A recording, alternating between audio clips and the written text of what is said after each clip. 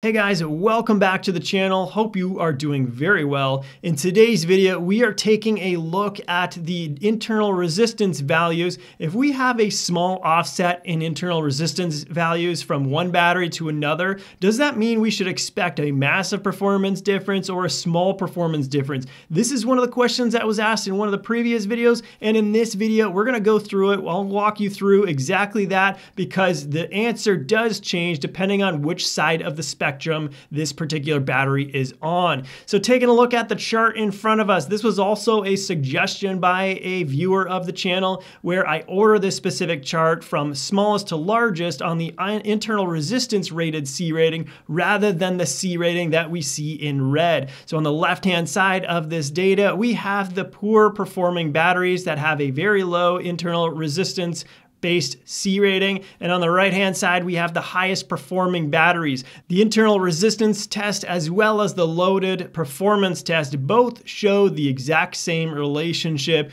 with a strong correlation. So I'm going to jump off of this screen and we're going to take a look at now this next one here, which is dealing with the internal resistance versus the continuous current that we would expect from that internal resistance. The point of this chart is to demonstrate and show the relationship that is true, and that is as our internal resistance becomes lower, the amount of performance that we can get out of that battery pack tends to increase more rapidly. And you can see that as we move from right to left, you can see it slowly increase, and then when we get somewhere around this 2.5 mark point, the slope starts to get much steeper, climbing up to a larger number very quickly. And this relationship really ultimately holds true and shows us the differences in the battery packs. Let's first start off by talking about battery packs that were in this particular slide on the left-hand side, such as the Yumi Turnigy Rapid, the Z battery pack there that we have.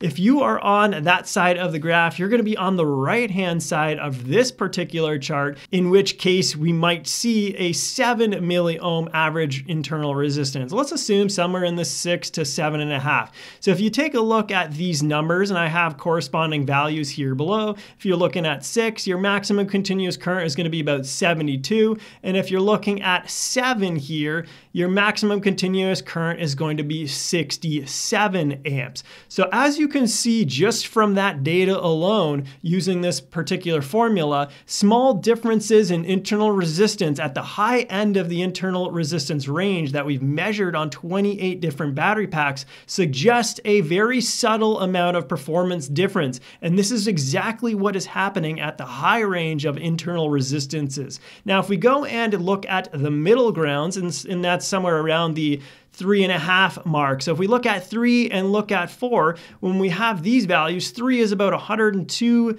amps continuous, and if we have number 4, it's about 88 amps continuous. There's also a subtle difference, but it's more significant than looking at the internal resistances that came from the high end of this particular chart. In this case, we have a 14 amp difference between those two values. So more significant, but still not largely different. And that is even going from, 4 milliohms from 7. Now, if we take a look at like the 0.5 milliohm, this is now looking at the full extent on the short end of this particular chart. If we're looking at 0.5 ohm to 1.5, we can see at 1.5 you get 144 amps, and 0.5 you get 250 amps. Now we can see that there's a massive difference in the amount of current capability that this battery would be able to provide if it has this type of internal resistance. That shows us that on the low end of the milliohm range, there's a massive difference when you get a subtle change in internal resistance. Now we have to ask ourselves why? What is actually going on here?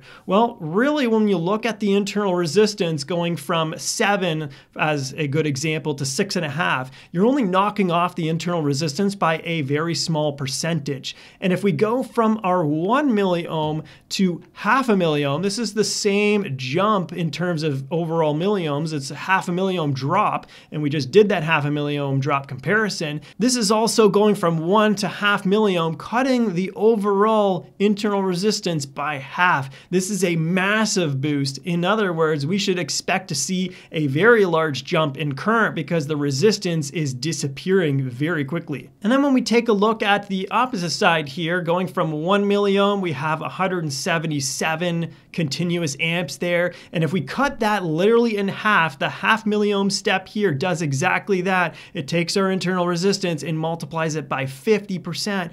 We get 250 amps continuous. That is a massive jump, and it comes down to the internal resistance is significantly changing here. You're gonna have much less waste heat, and that is what exactly translates into more power potential for that particular battery pack. The last point to make is that the calculations performed here on this chart happen to come from 5,000 milliamp hour battery packs. That's the value that I picked just because we've done so much testing around that particular size. If you are dealing with battery packs that are more around the 2200 milliamp hour capacity, your internal resistance would shift higher. They will be larger because they would take a larger internal resistance there in order to come up with the same C rating as compared with these large capacity battery packs. On the opposite side of this spectrum, if you have battery packs that are closer to the 10,000 milliamp hour mark, your internal resistances would shift more towards the left-hand side of this particular chart, even from 0 to somewhere around the 3 milliohms, just because internal resistances are going to be further reduced with larger battery capacities. Exact opposite versus the smaller batteries. Well guys, hope you enjoyed it. As always, like the video if you do. Don't forget that we're continuing to update the radiocontrolinfo.com website. I am definitely still working on lots of things that are going to be really cool for that. There's going to be the chance for us in February to become a member of that particular site and gain access to some really cool things there. I'm going to share more with you once we get there. And that really does it. Like it if you do, subscribe, and I'll see you in the next one. Thanks a lot for watching.